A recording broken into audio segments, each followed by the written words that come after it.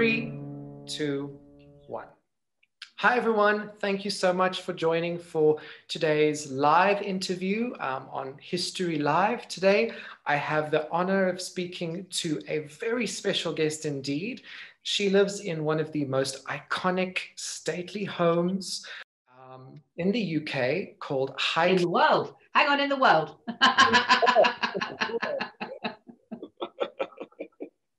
One of the most stately houses in the world, called Highclere Castle, but some of you may know it better as Downton Abbey. Lady Carnarvon is a historian as well as a New York Times best-selling author. And she is here today to speak to us about her life, about the discovery of Tutankhamun, her books on the real Downton Abbey, and much more. So, Lady Carnarvon, thank you so much for joining. Pleasure. It's great to have you. I hope everyone's keeping warm. Well, yes, we wear more clothes here. Wear layers of clothes. There's not a lot of heating. So it's your wedding anniversary in a couple days with the Earl, George. Do you have anything special planned? Oh, a huge party, of course. No, no, I think that I was wondering whether I might get a takeaway rather than cook again, but that was about it. But no, it's not often we go away. It's a lovely time to go away to visit somewhere else. But we're here, we're together, we're very grateful for what we have and, you know, for the hard work and, you know, for going forward. So no, I just think I thought I've actually ordered him a few little presents, which, so I've done that. And I just thought it'd be very nice to perhaps take some time out, go for a walk, take a thermos flask of coffee, yes, and go and find an amazing view. I think views and horizons are really useful in this particularly challenging time. So I thought that might be a plan. It's important to connect to nature. So I think that's a nice way to celebrate a wedding anniversary. I always want to start these interviews by finding out a little bit more about the person I'm interviewing, a little bit more personal. So I know you grew up with 6 sisters. Yep. How was that? Well, it was and still is amazing. And you know, the 6 of us there, I'm one of 6. I have 5 sisters, if you like, but you're quite right. There are 6 of us, and we remain very close, love each other to bits, and are always there for each other. Yeah. And who was the favorite? No favorite. My mother always said, because sadly our parents died quite young, and my mother always said that she loved us all equally, and it's always a good thing to say out loud. I think not everybody says enough out loud, and they always told us how much they loved us. So, and that you could only try to do your best, and that's what you should do. Yeah, definitely. And so, how is the lockdown affecting everybody at Highclere? I'm sure it must be a very quiet experience and strange experience there at the moment. Well, it's not strange so much as anxious making, scary, frightening, worrying. You know, we're a hospitality business, we're a heritage business.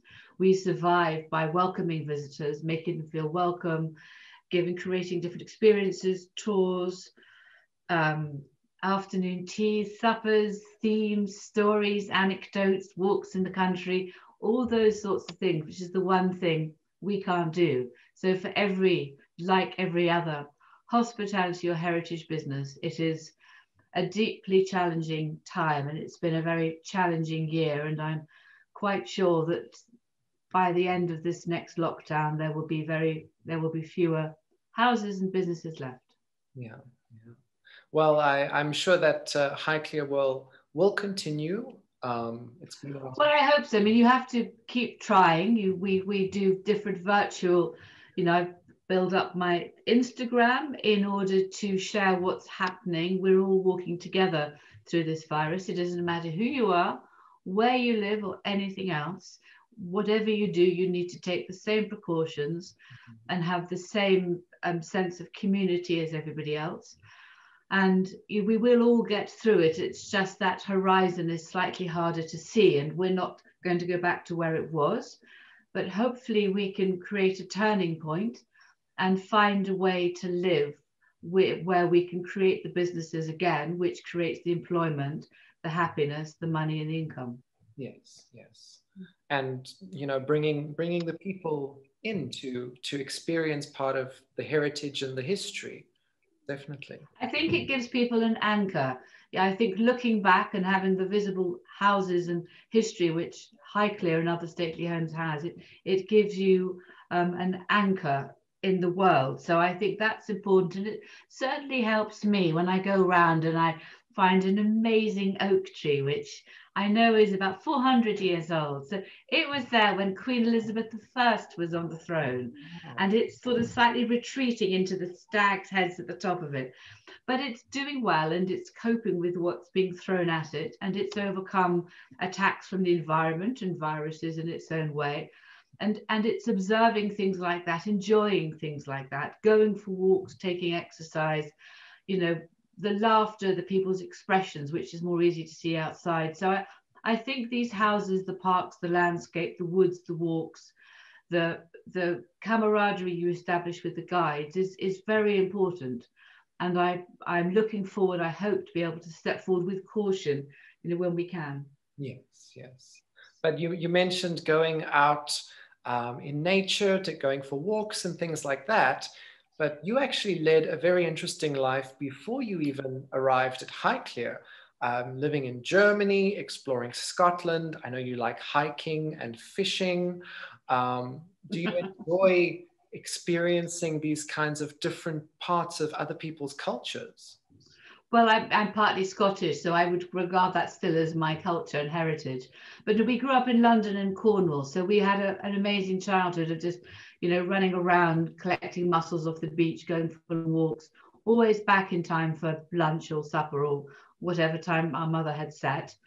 So in that way, the holidays were idyllic and more Enid Blyton, I suppose, and very precious for that. And I was lucky enough to go to an amazing school in London, which taught the value of reading intensively and extensively, and the idea of collecting your thoughts and organizing them and presenting them. And so I took that forward to university, and then I trained as a chartered accountant. And I've been very grateful for that training, not because of the accountancy so much, but in terms of the training that accountancy gives you to plan, to read what happened last year on the audit, to plan what you're going to do, to process it, to continually check your processes, to present it. You've got a budget and you've got a deadline. And that process there has, I think, been invaluable to me. And that's what I've used, I think, during this pandemic most of all. Yeah. That application of thoughts to action, to project completion. And it must have, having the chartered accountant history with you, it must have helped running Highclere, I'm sure. Well, my husband's brilliant at the finances, and I do more of the marketing and perhaps more on the human resources side. But it does, because you don't want to be a busy fool. There's no point working really hard and not making any profits, because you can't put that back. So I'm all about marginal contribution. So it teaches you about sales are vanity, profits are sanity. So I'm always interested in what's really there. And then I'm interested in what everybody else wants. So that's what's amazing about Instagram, because you can understand what other people want. I'm not going to tell them what they might want or I think they want. It's what they want. So that's what's fascinating. It's the empathy and engagement. So I really enjoy some of the spirit of Instagram and the social media, which I hope Highclere takes as perhaps it was designed, or the vision of some of the people who began it all. Yeah. Sharing. Exactly, sharing. And you've got your blog now and your podcasts. So I think you're I'm busy. busy and engaging with people, which I think will open up a whole new world for Highclere. You know, I think, well, houses are about people, not just the stones. Yes. So it's about people. You know, what matters is not where my sisters live, but matters about them. you know, so it's the same. It matters. It's the guides who work here. We have 40 to 50 part-time guides who work at Highclere in the summer. It's quite, you know, it's probably, there would normally be about 100 full and part-time people working here on any day. And of the guides, it's, you know, they're in their 70s. Our oldest employee is 95 or 94. So we go from all ages, from the 16-year-olds who are getting their first job, which is very important, to the older people. It's, they make their choices with how they do it, and we provide and will continue to provide really safe environments. We've got the space, which is what we use, and we've got all the precautions. So I hope that we can continue to provide a safe environment going forward and allow people to come out and feel a bit better about life and themselves and have a laugh. Exactly. I've missed that bit. Exactly. But as you and I, Lady Carnarvon, we are both lovers of history. Yeah. Is there a particular area in history that fascinates you? Don't know. I started my first history book, if you like, was Almina. Well, I've written some guidebooks and books on Egypt, but that was, you know, I was looking at the Downton Abbey period from 1895 to 1923, when her husband died, having discovered the tomb of Tutankhamun. So I love that book. It was very clear. It was the exuberance, the extraordinary house parties and life before the First World War, the amazing hospital that Almina created here during First World War, when she gave all her money, her life, her time, everything, to the fundamental project of saving people's lives. She was the most amazing nurse, and few people died despite the lack of antibiotics. She was a stickler for cleanliness, for talking to the patients, for reading with them, making them feel better. And she spent a huge fortune on that. So that, in a sense, has been where I've taken much of what we've done from, because there's no greater gift.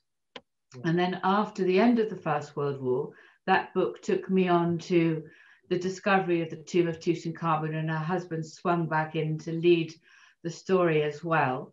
And then, of course, his death. So I've loved the book because of an extraordinary woman in the middle of it who did so much. And then after that, I wrote the next book about her daughter-in-law, my husband's grandmother, beginning with the death of Tutankhamun, of Lord Carnarvon having discovered Tutankhamun, but from his son's point of view. So looking at these different discoveries, pulling out the different stories, and then thinking that that generation had survived World War I, were living through the 20s and the 30s, and then falling over the precipice into the catastrophe of World War II. So again, I think it's looking back at history, understanding it, looking at some of the turning points, perhaps, and just contemplating them in our own lives today. So I am a passionate historian, so I've looked at that. I go back in time to William of Wykeham, who lived here from, his dates were for 1324 to 1404, so 14th century man. This was a palace in those days. So I swing from medieval to Victorian to more modern times, and then of course back to ancient Egypt. Yeah, yeah. But with Lady Almina, she was such an amazing woman. She was converting part of the house to... No, the whole house was converted to a hospital. It was a proper working hospital. She had an operating theatre. She employed the best surgeons. They'd come down by train to operate on a Monday. She had visiting days. She employed 30 nurses. She had a doctor on hand. They had the most comfortable bedrooms because she felt if they were well looked after, they had a good tot of whiskey, they had good food, they'd get better sooner. And you know what? She's right. If you make people feel better and give them that, and she did. And then I've got 400 letters from them, from their parents. And that's what I wrote the book around. So it was a different way of looking at history. And again, it's people-centric as ever. Not just black and white reform acts on a page. That's not me. Yeah, it had some soul in it. Was, I think that's important. Yeah, but with Lady Almina, as you said, now she converted the whole house into the hospital. Saw something similar happen in Downton Abbey, Did that Yes, it was. It was used again as a turning point in the story. did that have an influence on when they were writing Downton Abbey? I think it might have done, because when Julian Fellowes wrote the first episode, he didn't know whether it'd be commissioned for another one. So for the first series of 6 episodes, was it? I think it was 6. You don't know. And then suddenly the whole thing began to somersault forward and people wanted to watch it. A costume drama, which began with the Titanic sank. Who would have guessed? So then it somersaulted forward. But he's a great script writer. It's, you know, I wouldn't dream of, you know, it's his inspiration. Yeah. But he knew some of the stories, and it kind of works because then it gives Downton Abbey a reality and again an anchor. And for all of us, wherever we walk, whatever journeys our life takes us on, we all need a few anchors. Yeah, yeah. But Downton Abbey was a worldwide phenomenon. How did it come to being filmed at Highclere? Did Julian Fellowes call you up and just say, "Hey, I want to make this show at your home"? No. Well, I had, well, you know, part of everyday life is I had then, my parents-in-law didn't live in the castle. But I thought it's a stately home, and the word home makes the difference because it gives it a life. They were built as homes. So from time to time, we welcome friends for weekends. And I know Julian Fellowes, and they've quite often stayed with us. So he knows how the house works. So you get that sense of a knowledge from that of a friend staying. So I think that makes a big difference to how he wrote it. And I'd heard from his wife, Emma, who's just a great woman, that something's up. And you kind of think something's on the air. And they thought it would be a great, anyway, they came and thought they'd found the perfect house, the location company, the filming company. And then they thought they couldn't have found it first off. So they went and looked at 400 other houses and then ended up with us. So we didn't know it would be so important, did we? Yeah. Well, I think I don't think there was a better house, a better home to have recorded Downton Abbey at. Well, it's got good geography for the TV because everyone thinks they know it. Yeah. Because of the geography of the rooms from the central saloon. So it's back to geography again, really. So you married the Earl in 1999, and only a few years later, you and the Earl had to take on the responsibilities of managing the estate and the household. How was that? Did you have to then immediately learn as much as you could about the history of Highclere?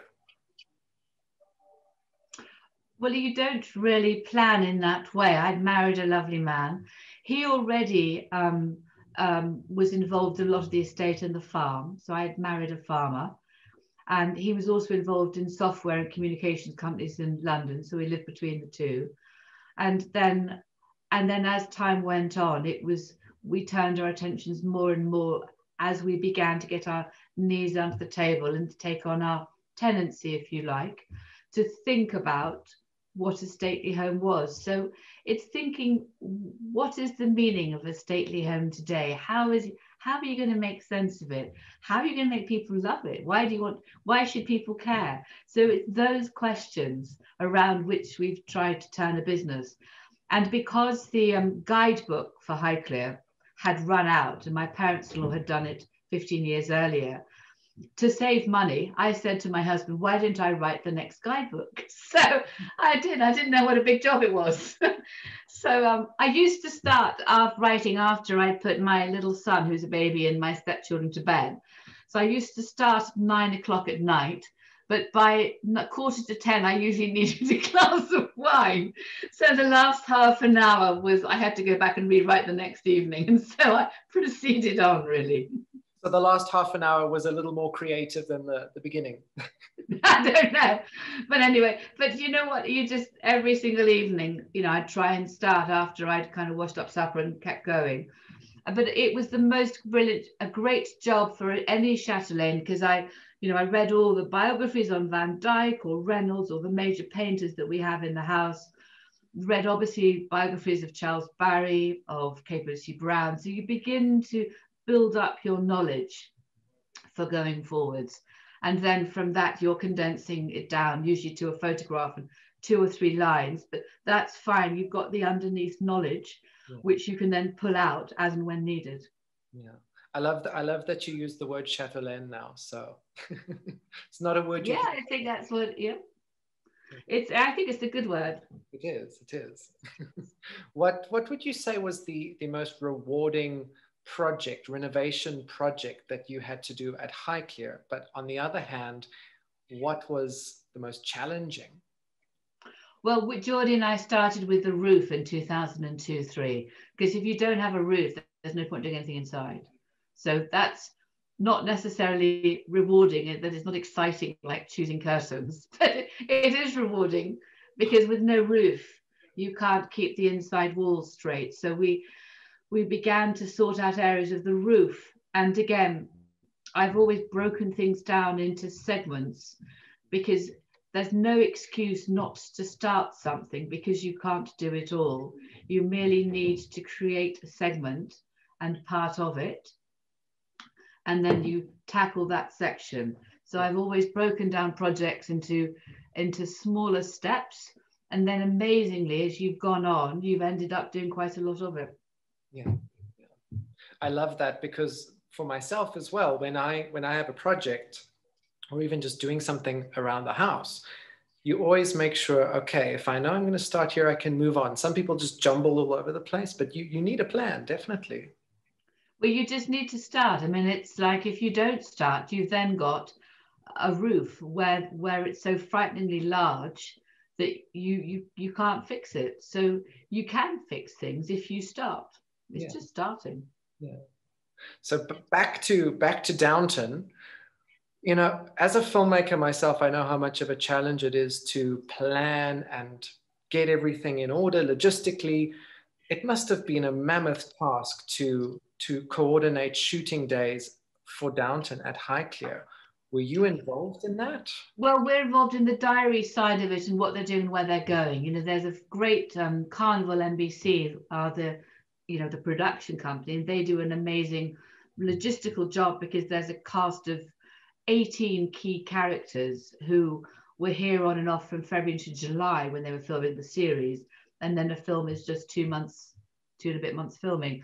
That's slightly different, but that is a really interesting challenge, turning that all around. And we were trying to second guess what they might need and when they might need it, in my planning and preparation hat on. So, but we have an amazing castle manager, John Gundhill. So he and I work quite closely together, doing all the diaries and sit on top of that. So we've got a longer view, and then it also allows us to also for our visitors who are planning days much further ahead, particularly in today's world, and maybe people don't want to challenge so much now, but travel so much now, but in the autumn, or they're combining it with a cruise or something like that. If we can look a little bit further ahead, it helps people. And I think to have something to look forward to is key to that little word of hope. Yeah. Were there any rooms that were off limits? Oh yeah. There's lots. But you draw a contract, there's 250 to 300 rooms. So we decided, what we were doing and which staterooms they were going. It was a mutual collaboration agreement, it always is. And what passageways. Equally well, just because it's off limits doesn't mean that if it works and we can work together, they can use something. I don't mind at all. The bedroom where William died in the second series is on the top floor and very welcome. I was halfway through decorating it. They used it in the halfway decorating stage. There's quite a few rooms which they wanted to borrow, or they made them look like other houses or sets. That's fine. Or they used the gardens, pretended they were Maggie Smith's Dower House gardens. So there was lots of film magic. Yeah. And I'm sure you saw parts of Highclere on the show and in the movie where you were going, where is that? That looks quite different. No, because I was standing, you watch them do it, so I knew what they would do. But it's interesting, the transposition from what you know to what you see is quite fun. Or you see somebody going through a green baize door, which is just over there. But of course, they then go down the stairs, which are ours. But then the bottom half of the stairs are not ours. They're eating studios, and they end up in Mrs. Patmore's kitchen, which is not ours, it's theirs. So I love those transpositions from one set to another. It's fun. Yeah, I'm sure. Magic. We all want magic. You, as we mentioned, you have the two books published about the history of two amazing women from Highclere. We have Lady Almina, and then the second one on Lady Catherine. Where do you get your inspiration from for writing these books, and what deadline next? It's just a deadline. You agree something, you have to write it. So that's that. But then I wrote at home at Highclere because I wanted to, because there's so much history here. There's been a home here for 1200 years.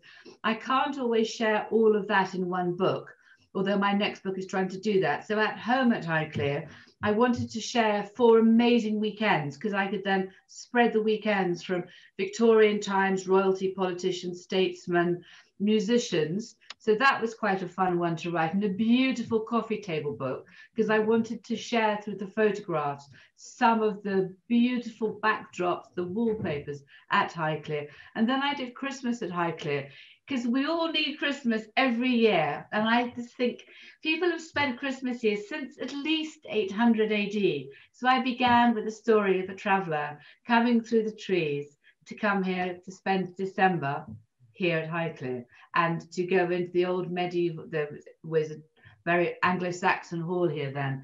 So that was quite fun. So I write books from, they're normally quite hard to categorize on a bookshelf. At home is about cooking, entertainment. It's about the heart of life, which is a home. So it's quite hard to place. And Christmas, I really enjoyed writing that, and it's given people much pleasure. And some of the recipes in that are really kind of my recipes that my mother would cook as we came back in from the kitchen in Cornwall, straightforward dishes, which I've much enjoyed. So yeah, it's anyway, it's called a deadline. I've got another deadline, so I'm writing. Definitely. But Lady Almina, she was the wife of the very famous Lord Carnarvon. She was. And as we know, Lord Carnarvon supported Howard Carter for not just the search of Tutankhamun's tomb, but also many other digs around Egypt. But if I am correct, is it Lady Almina who was holding on to she was in charge of the finances? No, not at all. Almina was an heiress within her own right, so she could do whatever she wanted. Her husband had inherited 2 estates in the West Country, some big estates in the Midlands, 13 Berkeley Square. So he wasn't necessarily poor at all, but he was usually short of something called cash. But he'd married one of the heiresses of the time. Yeah. And her dowry was £500,000, about £50 million in today's terms in cash. So if there's any reason we're still here, it's because of Almina. So, but it meant in some ways that because she had sufficient independent funding, Lord Carnarvon could pursue his own interests, and he could spend his money on himself. So it was a great position to be in. So he then financed digs. He first went out to Egypt in 1898. He then, because of his car crashes and ill health, he then decided to spend the winters in Egypt from 1906. He organized a concession because he didn't like doing nothing. He was a very inquisitive, driven man in some ways. So he organized a concession for himself in the Valley of the Nobles, and he found, after a whole 3 months, a mummified cat coffin, which was quite large, went back the following year and found the tomb of Teteki, who was the mayor. And then Gaston Maspero, the French Minister of Antiquities, thought that he was obviously serious and interested, so introduced him to Howard Carter. Yes. He then employed Howard Carter, and they became colleagues and friends for the next 16 years. and they would spend the summers over here and then return to spend 3 months in Egypt every year. So Lord Carnarvon's own money was able to finance sort of 5 excavation projects at any one time in the Valley of the Nobles, the Valley of the Queens. They did a lot of work underneath Queen Hatshepsut's temple. Yes. And then in 1914, Lord Carnarvon applied for the concession to the Valley of the Kings, which he was awarded.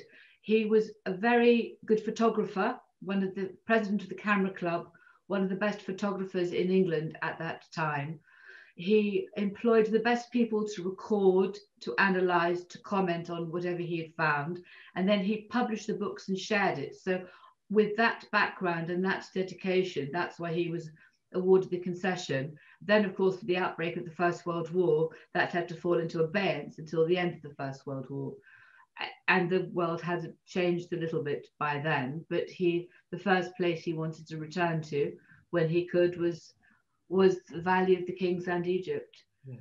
So he was an extraordinary man, fluent in French and German, very well read, fantastic collection of books, great traveller.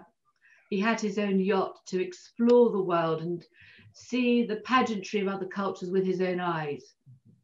It was called, what was it called? Aphrodite, his yacht. Aphrodite, oh, that's a very good name. His father had a yacht called Mercia. So he was a very good sailor. So, there was no social media. So on a boat, what you read. So he was regarded as very well read and very well traveled, and obviously a member of the House of Lords. And he was turned to for his views if he had visited or knowledge of other countries. So very good sportsman, very good golfer, quite an interesting man, but at all times troubled by terrible ill health and headaches and broken jaws and lungs from earlier accidents.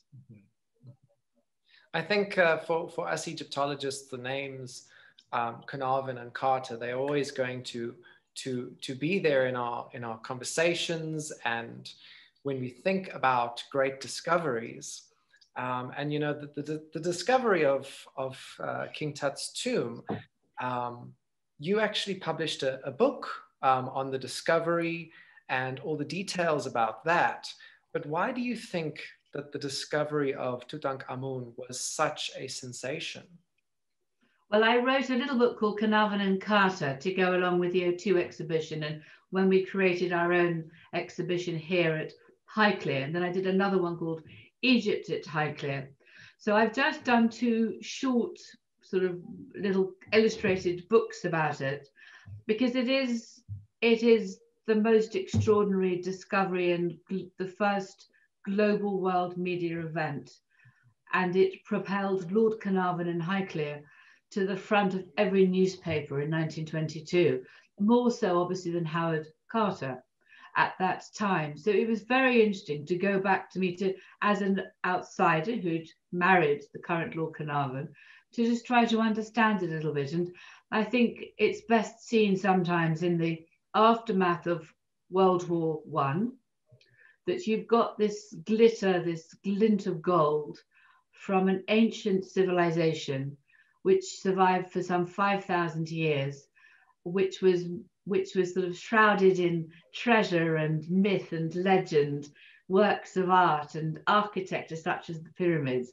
So it sort of transports us in every way. And it was 2 maverick men actually who discovered it and who were then trying to work out how to control the interest and share what they had found. So one of my next books is the first ever biography of the 5th Earl of Carnarvon. No one's ever written about it. So I've created a room to begin to gather lots of the papers and stories in it, to write and explore the story of this rather extraordinary man, and who in the end, he died because of it. Yeah. I think we owe a lot to Howard Carter and Lord Carnarvon. It's propelled Egyptology forward, I feel, definitely. Well, there's so much knowledge gained from the contents of the tomb, from the everyday life, from the 139 walking sticks to the garlic, to the things that they might have eaten, the games they've played, all the different things like that. It's just opened a window and a glimpse back in time for some 3,000 years. And then Lord Carnarvon was brought back here and buried in the middle of an Iron Age fort, looking down over the castle. And the fort, of course, dates to the same age or era as that of the tomb of Tutankhamun. And it in itself is a monumental place. It's amazing. Yeah. And there are many ancient Egyptian artifacts at Highclere, you know, going from sarcophagi, shabtis.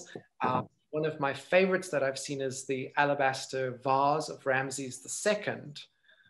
What is your favorite piece in the Egyptian collection at Highclere? Golly, that's a really, really hard question, and I'm never quite sure. Just to clarify that Lord Carnarvon probably had one of the most outstanding collections of Egyptology ever put together in the world. It was sold to pay death duties after his death, and 1,400 items are now in the Metropolitan Museum of New York. What was left at Highclere was the remains, which was of the catalogue, which was not in Howard Carter's view worth cataloguing, and it was just stuffed in cupboards. So they have obviously, they are amazing works of art, and we're so lucky that they were just put away. We've changed our opinion on a lot of those older ways of looking at artifacts. They have, but you know, I think it was the richness of the collection was extraordinary, and Lord Carnarvon's eye for what was beautiful was outstanding. So what we have left are really interesting pieces. There's funny enough, Geordie and I have also acquired from Bonham's a beautiful skis dish, which is, I suppose, like a normal supper plate today. And it's about 5,000 years old. And it's so beautiful, so smooth, so perfect. And it's so extraordinary to hold it before you put it in the cabinet. That's one thing I love, because it's something that George and I have added to the collection. But equally well, there's an archer's wrist guard, which is a leather wrist guard, which is fitted over here when you were drawing a bow. And it's beautifully engraved. You can see it better on camera than actually in the where it sits in one of the cabinets. I think it's the many different works of art that we've got. I mean, I love I think it's quite interesting, or quite slightly spooky, that there's a big terracotta pot in which were found a whole lot of silver bracelets. Wow. And they were buried in Tel al-Balamun in the Delta, obviously by somebody who was worried that there was some invading forces or someone was coming in. So they were buried in the mud there, which is a Delta city of the past, and where Lord Carnarvon had decided to work. And so now we have the pot still, which is in one cabinet, and the bracelets in another. And you're sort of very aware that whoever owned them 2,500 years ago, 3,000 years ago, never came back for them, because they were clearly killed. So there are some things like that which I found slightly disconcerting. I'm not really quite sure what the word is. The humans. Yeah. You feel a bit uncomfortable, but perhaps, you know, with every work of art, they survive and we don't. Yeah, yeah. And that was the Egyptians' their wish, was that they can live on through their statues. Well, this was just bracelets. It was wealth, so he buried it, hoping he could come back, because it was, you know, part of what he owned. This guy. But the bracelets are amazing, and they must be from the 1st century BC, so they are quite old. Yeah, yeah.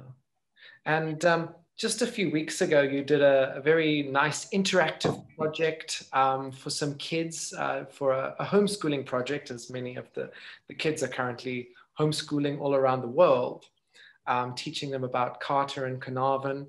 It must be thrilling to have that story still be so inspiring to people of all ages. It is. And, you know, well, we used to have 10, 15,000 school children around doing school trips outside the time we were open to the public. Sadly, that's all gone, and it's gone for a little bit.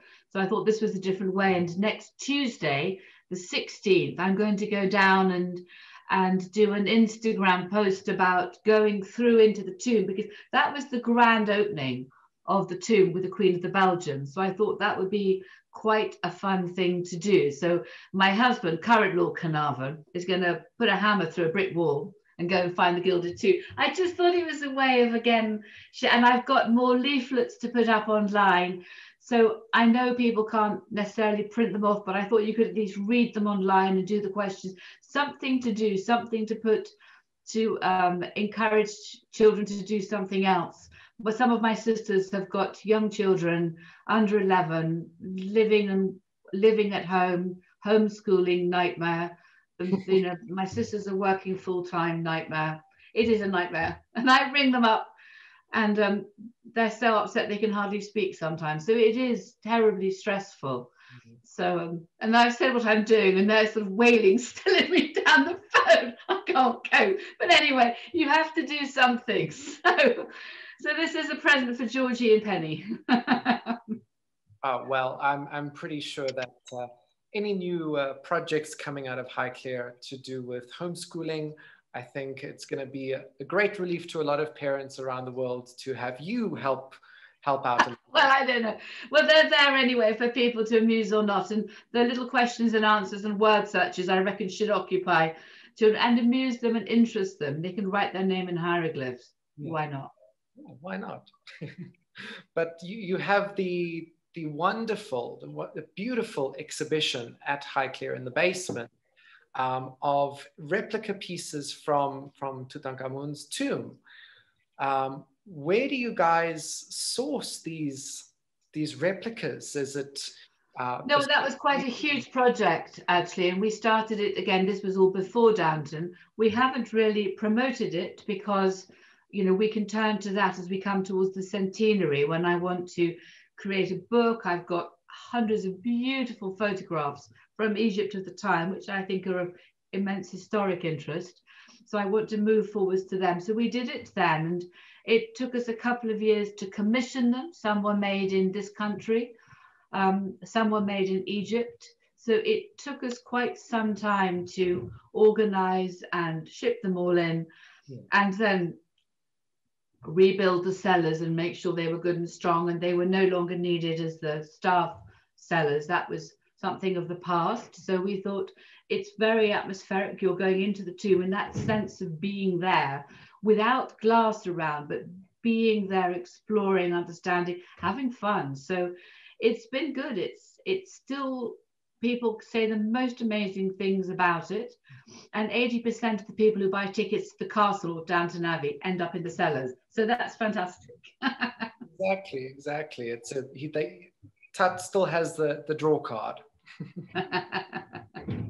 You know, I searched for forever to find this replica mask, and so I understand how difficult it is to find the pieces that look just right. What would you say? What would you say is the must-see piece of the Tut replica exhibition? Well, we had a skeleton made. It's not a real skeleton, which sits next door to the Rishi coffin. And I think that's a really interesting piece because you can both see the remains, which is a replica, obviously, it's not a real skeleton, of Tutankhamun, of where his knee might have been hurt or broken, of where they mummified the bandages, of some of the jewels and the rings of eternity he took with him, with his dagger. So it's a way of connecting you through from that moment of death and the mummification and the preparation from this world of transience into the eternal world of the resurrection, which was what lay before Tutankhamun and many other Egyptians, if their heart was lighter than the feather of truth and they'd done their best in this world. So, and the wall paintings, I love the wall paintings, and if I've got visitors down there and I can go and share them the story of the wall paintings and the story of the resurrection, the life eternal, that's a joy. Yeah, I must say your blogs and your podcasts, as we mentioned before, they are so interesting and fascinating, getting an insight into the life of Highclere, of Lady Carnarvon. How is it for you sharing your life with the world? Well, I don't think of it in grandiose terms. I just think of trying to share what I have. So I think of it from that point of view, and wouldn't think of it from any other. So I don't really worry about it. And because I've got lots of sisters, we've always had to figure out how to share. so that's a really good upbringing. Yeah, yeah. Did any of your sisters like have a special pair of jeans that you were like, I want to borrow those, and they didn't want to lend them to you? So you had to learn how to share, yeah. But it is, you all do. It's usually a jacket or something, which, you know, I would come back and find my sister walking out in, which was then a major argument. So as one of my final questions, because this has been such a fascinating interview and so great getting to know you, Lady Carnarvon, and hearing your stories. One of my final questions: what is an average day like for Lady? I don't really know. The moment in the winter, my day always begins with animals outside, because maybe the horses' water troughs need breaking, or the ice taking off, or more hot water being poured in to melt the ice. So the animals need water, the animals need food, and then the dogs need a walk, and I need a walk. So that's the first part of my day before any breakfast, which then my husband obviously needs as well. So I start outside, which is a really good place to begin every day. Some of my sisters have dogs, and to start outside taking a dog for a walk is a you know, how many, I've got too many dogs, but taking them all out is a joy, and every day for them is a good day. And that helps, I think, my mind and my spirit as they bark in excitement, think, oh my God, another puddle to jump in. So that's the best way to start a day. And actually, that's where I end the day. So at 10 o'clock at night, I love it. I pile on lots of thick coats, and I and the dogs go out in the dark, whatever the weather, because they need to go out. And we wander across the flat fields, because my sight's not as good as them. And again, you can look up at the stars moving through the night, and Arcturus has changed place, or the Great Bear has changed its position, North Pole still there. And that is such an amazing way to help settle the soul before sleep. And I think we all spent much more of our ancestors spent much more time outside. So at least we can do that today at the beginning and the end of the day, and just a little bit of exercise, and the whole of the castle looking quite black and monolithic, but it's become a friend almost because of the night walks, actually going round and just kind of feeling its presence and feeling that we kind of get on all right. So, and then the middle of the day, like everybody else, is full of business meetings, marketing meetings, doing things, emails, trying to write, the usual, you know, a morass of things that tackle the inbox every day. Yes, yes. Making flapjacks with the chef in the kitchen, I saw that. That's fun. It's really good as well, because you know what, and this week we're going to make some beetroot cured salmon on Thursday, because I thought it's pink and it's red and it's very good for us, salmon, and to cure it and make it with wrapped in you know, shredded beetroot is so easy, and it makes you look as if you're really clever. It makes me look really clever when I'm not, and it just looks so pretty on a plate. So that's a fun thing to do. I'm not quite sure what we're going to do the next Thursday, and then tomorrow I'm going to find snowdrops. I thought I passed a beautiful lot of snowdrops. I was going to go and look at how we were cutting the roses down, but actually the snowdrops have drawn me in. But plant snowdrops outside, don't bring them inside. They're not supposed to be inside because there's a bit of bad luck. Don't want any bad luck, so keep them outside and admire them there.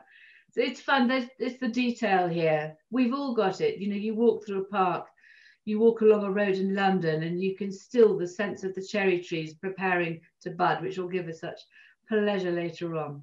Yeah. Oh, well, Lady Carnarvon, thank you so much for taking your time. It has been such a joy getting to know you better, and an honor for myself. Before I open up to, we'll take about 3 or 4 questions from the live audience. Yeah. Before we end, I have a couple of quick fire questions for you. Are you ready? I am ready. Okay. Favorite room at Highclere? The top of the tower. Did you hear, Curtis? Yes, sorry, we froze for a second there. That's all right. As a self-proclaimed bookworm, what are you currently reading? I'm reading books on walking, hiking, Neolithic, the world, nature books. Reading a lot of nature books. Favorite person? I've always got about 10 books by my bed. You don't need a bedside table. You can just stack the books. They're all around the floor. They don't work. They're everywhere. Favorite person in history? Do you know, I quite like William of Wykeham. Mm-hmm. Which guest that has visited Highclere has impressed you the most? I can't comment. They're all special. Favorite place that you have visited? Well, it's all about people for me. I've got some amazing friends who live in Umbria in Italy. And I love going and sitting there, looking out along the lavender and the olive trees, and then having fresh tomatoes with unpressed olive oil on top, very slowly, with a lovely glass of rosé wine. Heaven. A destination that you still wish to visit? India. Which Downton Abbey character do you relate to? Oh God, that's invidious. I can't possibly answer it. And finally, the proudest moment of your life? I don't think I have the proudest moment. I'm really proud that I and my sisters love each other so much. I've got a wonderful husband and son and feel very grateful for every day. Perfect, perfect. Well, Lady Carnarvon, thank you so much again for taking the time. I'm going to turn it over to our audience to see if anyone has a question. I see Terry has raised her hand, so I'm going to allow Terry to go first.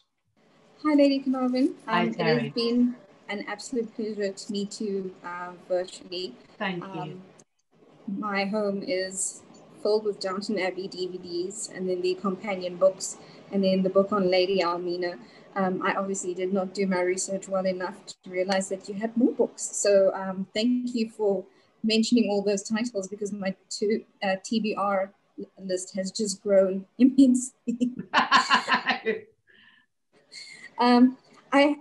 have a few questions, but I think I'm gonna just ask you something that intrigues me, because in Downton Abbey, they tell the story of the family that lived upstairs, and then, you know, the staff that was an extension of the family who lived downstairs. So how is the staff that you have manning Highclere Castle different from what it would have been during the time of Downton Abbey? Well, during the time of Downton Abbey, the staff were much greater in number here.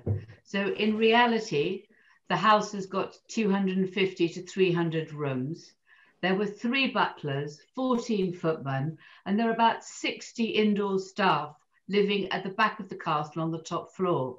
So it was a much bigger enterprise with sort of 250 families doing the forestry maintenance. It's a very different world then. So in some ways, Downton Abbey reflects a slightly smaller element of it for those days. Currently, we do have a butlering team who also work as the banqueting team, but I think of them as a team, and we are all friends. We are all a community. It's still, my husband is always Lord Carnarvon, my lord, and Pat Withers, who paints here, you know, she's painted here for 60 years, and we'd stop by because we met in the cars as we were passing each other as like ships, and you know, she would lean across and say, "Good morning, my lord," "Good morning, my lady," and things like that. So that still goes on, but it's always been, if it's going to work, one of friendship, teamwork, and community. And it's not upstairs, downstairs. It's just a team, and we all play different roles. So that's how I think of it. We're always there for each other. We always look out for each other, and it's a way of life, and it's quite a good way of life.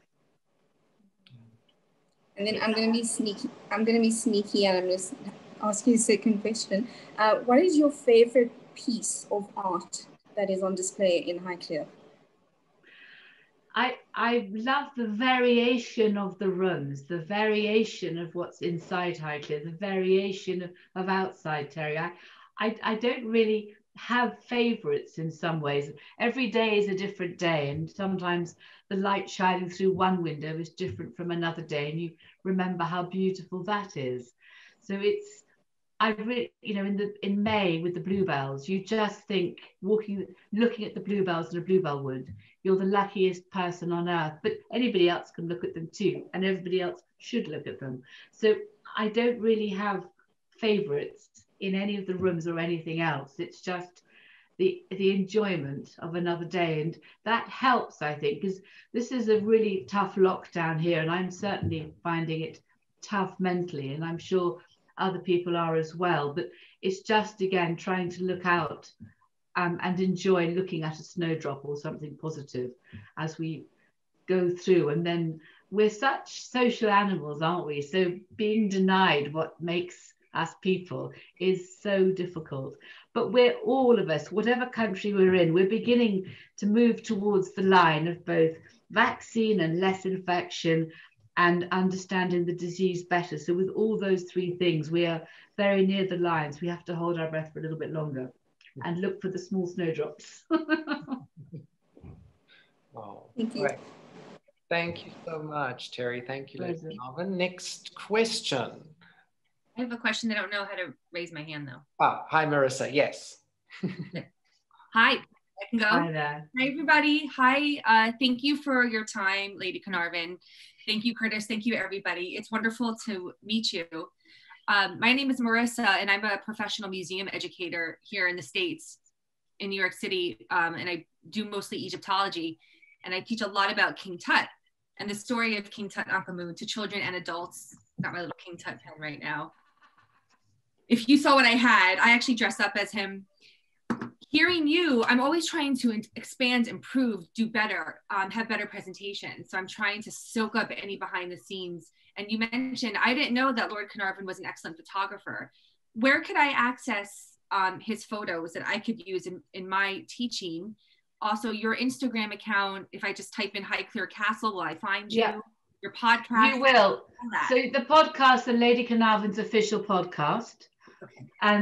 And particularly for teaching online, it's all about, the Instagram is I hope, a really useful thing to share. And I'd really welcome if you were able to share it with other museums or people who are teaching it. So I did 2 or 3 Instagram little videos down in our real exhibition, and on the front box of our website, I've put up some questions and answers, and I'm about to upload another 2 leaflets, which are just fun and just different ways of doing things.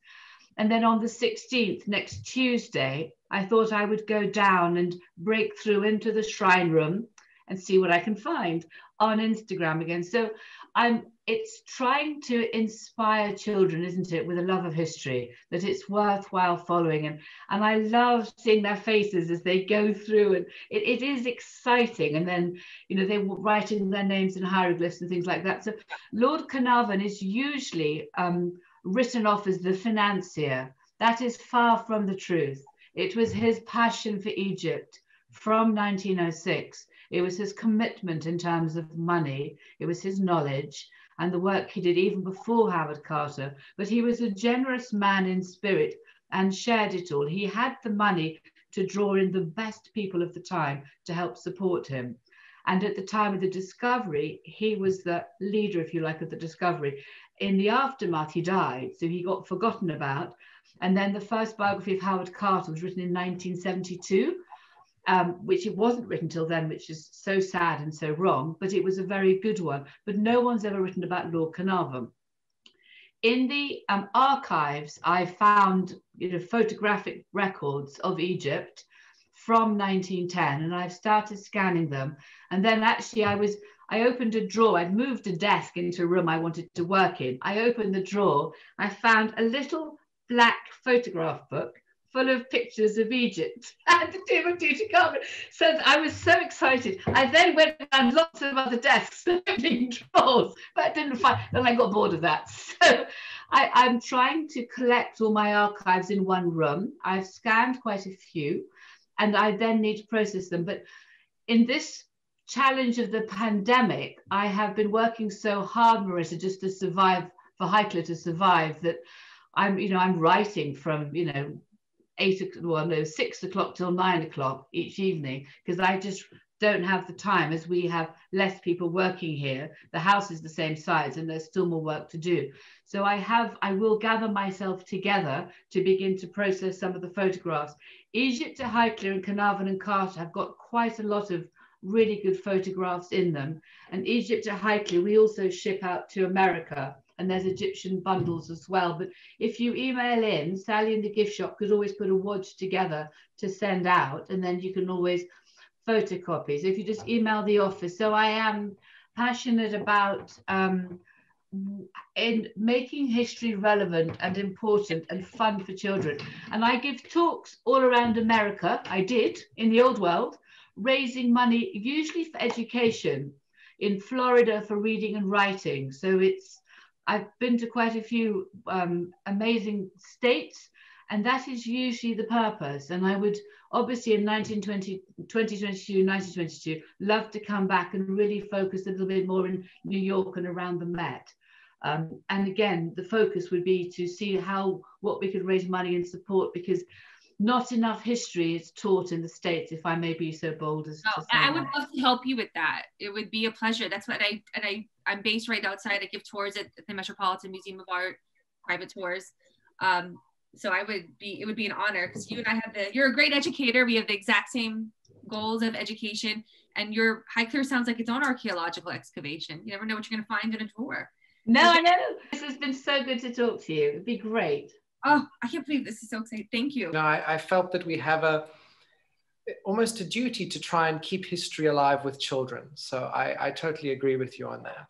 And Lady Carnarvon, I was actually interviewed by Curtis last Friday. So I'm part of this interview series as well. Oh, great. So I've been in that seat before, like you. Fantastic. So I think we'll take, if we have time, another question from the audience. So I'd like to... Hi, Jill. I'd like to ask, yes, hi. I'd like to ask Lady Carnarvon whether there was anything unexpected discovered in the Fifth Earl's Egypt collection. Was there anything unexpected? I think I haven't really found everything I'm going to find, is the answer. So ask me that in a couple of years. Well, actually, I need to bring the Egypt book out for autumn of 2022. So I'm going to really turn my head to that in the summer. I've got to finish my current book first. So, but you know what? I'm lucky to be working, so that's good. Only just briefly, the photographic equipment, you say, is it still in existence? I mean, in those days, it must have been wet plate. And the difficulties of using wet plate photography in Egypt must have been diabolical, with the temperature and the dust and everything.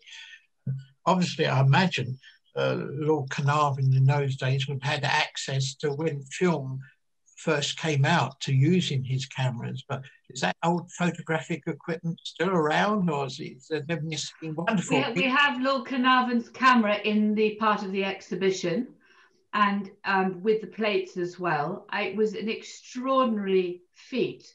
His photographs are absolutely extraordinary.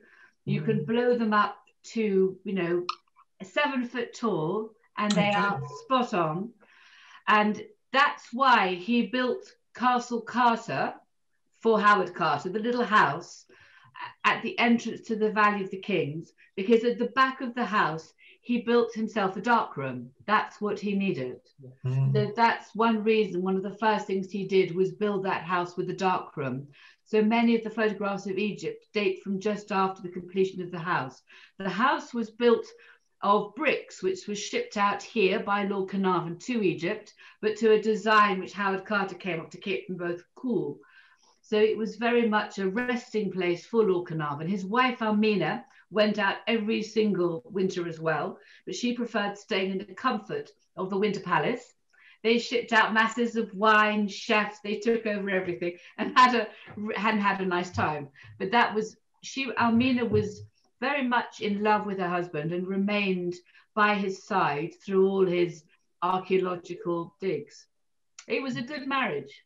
It was a marriage which, to start with, you'd wonder, was it going to work? So I began Almina on the steps of the church where they were going to get married, thinking, I wonder what I would find. And then, in a sense, I set off on that journey. And then again, with her successor, Catherine, I really enjoyed writing that book as well, although I found the second book frightening because I thought people are going to find out I'm useless. You have all these thoughts as an author, and every time I write a book, I sort of dissolve into a puddle of panic and then try and go forward.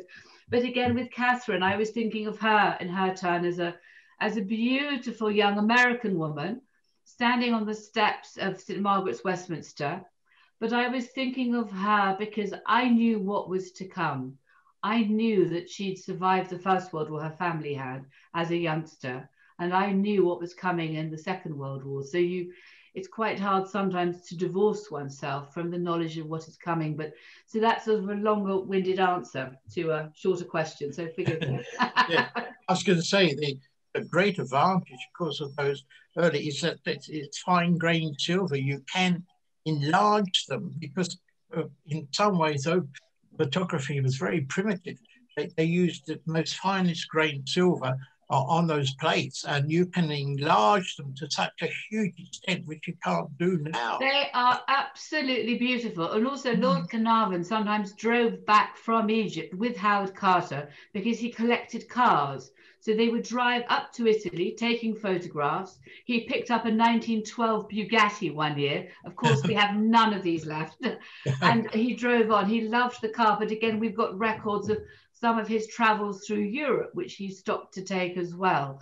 So it is a great collection of photographs, which I have not worked all my way through. I've done what I've needed to do to hit my deadlines, but there's more to do. And I have tried to explain the process of photography, such as you say, and I found it so complicated because today, I just have my phone and I just go press. And maybe I've missed some of it. On the other hand, you can capture more moments. But it was an art. So he was one of the first colour photographers as well.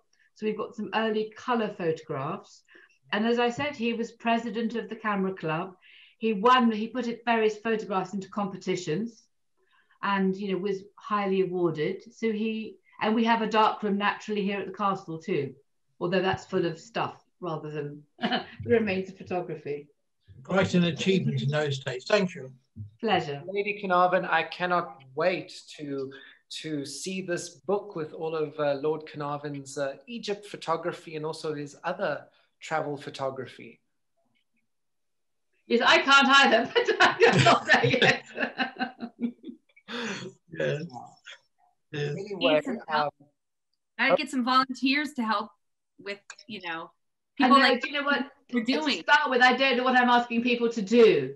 I have to finish my next book, which is coming to a deadline. So I'm feeling very nervous, and then I keep losing my internet because BT keep cutting me off. So I've got the usual challenges just of life.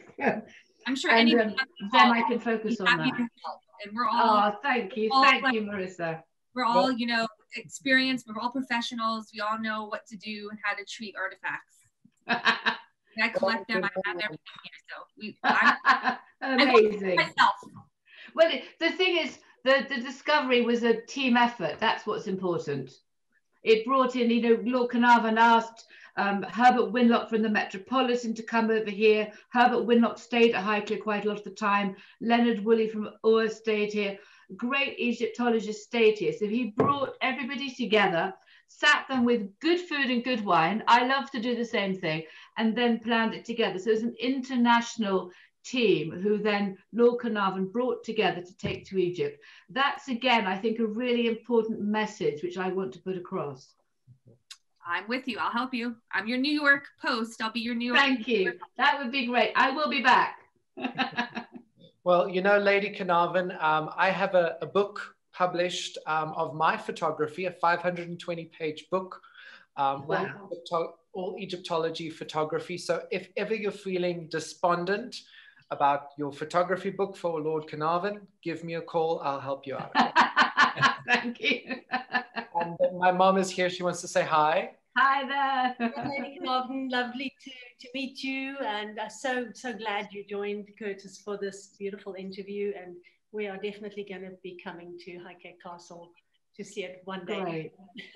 Excellent. Look forward to seeing you here. Look forward to seeing you all here. It will happen again. Right. Anyway, thank you. All right. Well, thank you very much indeed. Thank you, everybody, and thank you, Lady. I'm going back to my dogs and my snowdrops now. Yes. Go Bye-bye. Go and give your dogs a big hug. Have a lovely day, Lady Carnarvon. I will. Thank you. All righty. I see Lady Carnarvon is online. Oh, there, right. How are you today, Lady Carnarvon? I am fine, thank you. How are all of you? Oh, we are wonderful. Thank you so much for joining. Not at all. I love the blue that you're wearing today. Well, I know you're wearing blue. We clearly planned it. Yeah. And the weather, Lady Carnarvon, what's it like at Highclere? Well, I've been out this morning for quite a good walk with the dogs, and it's trying to snow with tiny flakes, but it's not really.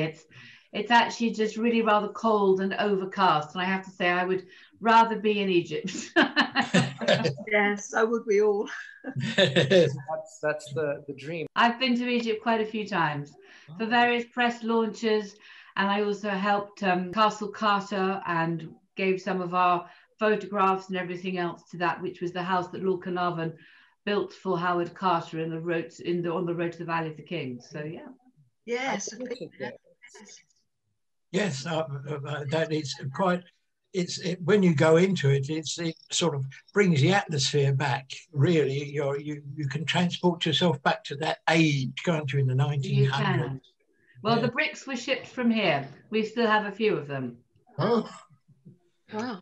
It was amazing visiting the house there, because you really do get a sense of the history. And I believe there's a picture of Lord Carnarvon on a deck chair, I think.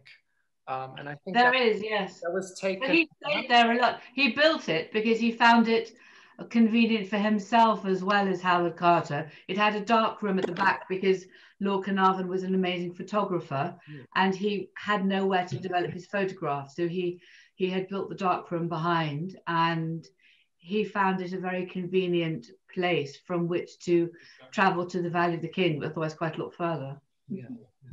Interestingly, when I went into the dark room where the camera is, we were filming a documentary, and the cameras malfunctioned. Oh, really? New York. Yes. Hi guys, it's early here, so I'm keeping my video off. Wow. It must be in the middle of the night.